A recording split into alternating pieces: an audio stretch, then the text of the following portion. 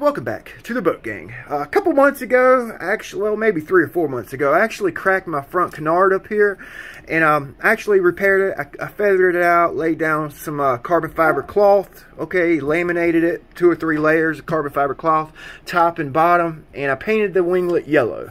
Okay, the yellow, it really didn't match this yellow, and it's been like bugging me. Okay, so my last outing with the boat, I actually broke my strut shank, ruined the propeller and my rudder. So I'm waiting on some parts. The boat's out of commission right now. So what we're going to do, we're going to lay out a piece of carbon fiber, okay, top and bottom on the front canard here. Okay, and we're not going to paint it. I want it to be carbon fiber. On top, laminate it onto the winglet. Do the same thing on the bottom, and we should end up with a nice carbon fiber winglet. Okay, probably going to do some sanding, and then we'll go over it again with epoxy. All right, so stick around. I'm just going to kind of highlight the build process. I'm not going to make a full tutorial, just going to be a highlight. Okay, guys, enjoy it.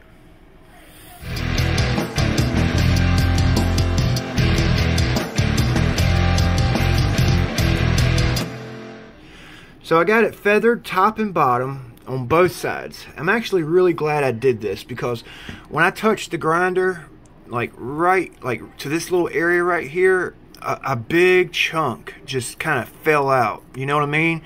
So I'm actually really glad I'm doing this. I got it down to some good fiberglass, okay, and I basically feathered it to my tape, and basically all of that will be chopped up fiberglass or chopped up carbon fiber and epoxy. I made me like a kind of a thick mixture here. I got that whole void filled where I like feathered around the winglet, the little canard up here. Okay, got it like kind of shaped. Okay, nice layup. All right, and that's basically going to set us up for the carbon fiber cloth that we run across the winglet, so we don't have like a terrible looking transition from the winglet to the hull itself. Okay, so I'm gonna flip it over here. All right, same thing on the top side.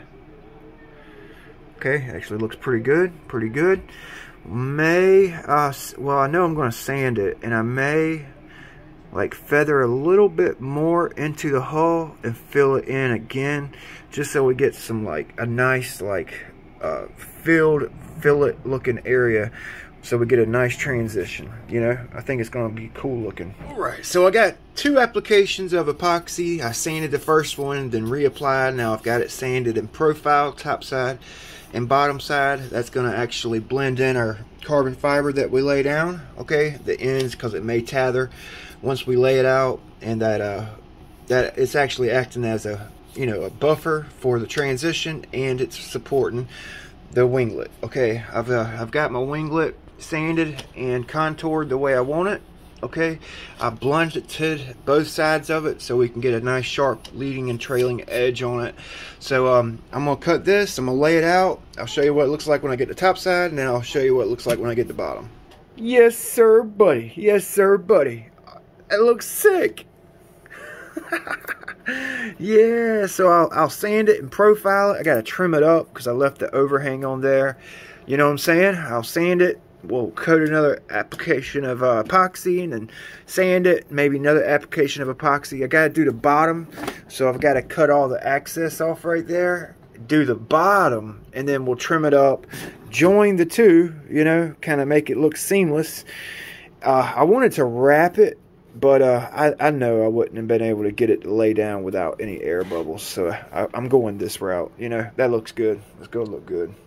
Boom! Shakalaka. Oh, man, that looks good, y'all. That looks good. Yes, sir. Yes, sir, buddy. All right, I got it. The bottom done. Okay, so now I'm going to actually start shaping up and sanding the canard. Okay, gonna like I'm gonna like carefully, ever so thoughtfully put my angle on that winglet. Okay, I've been doing it this whole time, but now is the time to do it, like to really refine the shape You know, I want to get just enough downforce to keep her down, just enough to let her float, you know what I'm saying, but not too much to where she's shoving down into the water and the ass end's coming up, you know what I'm saying. So I'm gonna take this 80 grit, knock it down, then I'm gonna step it up to 220, probably go to 500. Once I hit 500, I'll probably throw probably just do 220, because I'm about to epoxy it one more time. I know I'm not going to get all those little low spots. Well, I don't know, it looks pretty good. Still going to have to put it one more coat of epoxy on so I can do my final wet sand and then wax it, you know. Alright, so I just come back from the shop. I just finished up sanding it. Okay, you got to be really, really careful not to sand into the carbon fiber. I was super, super duper careful. Which right there, you can see the discoloration right there. I might have barely nicked it.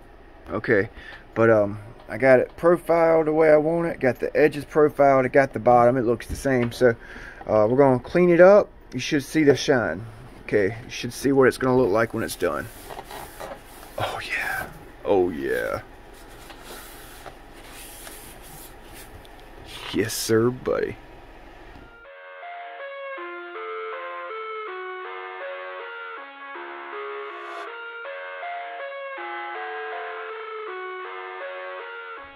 D-U-N duh. Oh my god, it turned out so good. Oh, I'm so freaking stoked, you guys. What do you think? Oh man, it was worth the week and a half working on it. Which I would only work on it in the evenings, maybe 20-30 minutes here. The next day, 20-30 minutes, you know, sand it, put some epoxy on it type deal. It wasn't too bad. I wasn't in no rush to finish it up, but I got the leading edge, pretty steep leading edge angle here. I took my time with it, and hopefully I got it where she gets a little bit of downforce but kind of floats at the same time. Took a lot of time getting the edges contoured, getting it cleaned up to the hull, so I get a decent transition from carbon fiber to paint. I did the best I could. You can see the little spider web I had here, which I'm gonna try to tidy it up a little bit more, but I wanted to go ahead and get this video out for you guys today. Same with this, I got a little bit of spider webbing, which I cut most of it out, but I think it turned out good. So after I did that coat of epoxy, I basically wet sanded the boat. Okay, I wet sanded it with 220, 500, and then I did my final wet sand with 1,000. Okay, my final wet sand, I used wax. I basically scooped up some wax, wet sanded it, and I would use water with Dawn dishwashing liquid in the waxy wet sand mix. Okay, I'd keep it lubricated with that Dawn and water, you know, and really lightly hit it.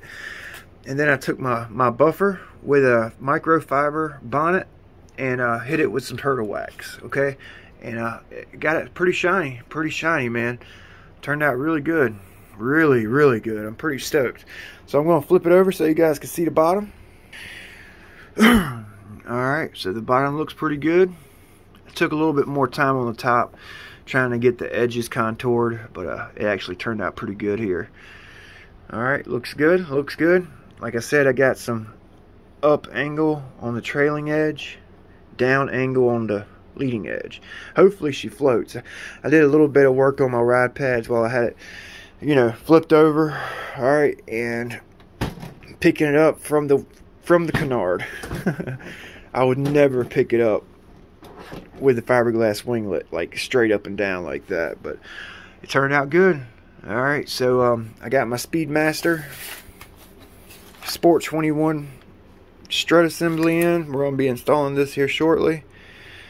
All right, and the dual pickup Ul19 upgraded rudder. Okay, so hopefully this helps you guys out. I think it turned out great. I like it a lot better than that yellow, so maybe you guys learned something. I don't know. Like, comment, subscribe. We'll see you next time.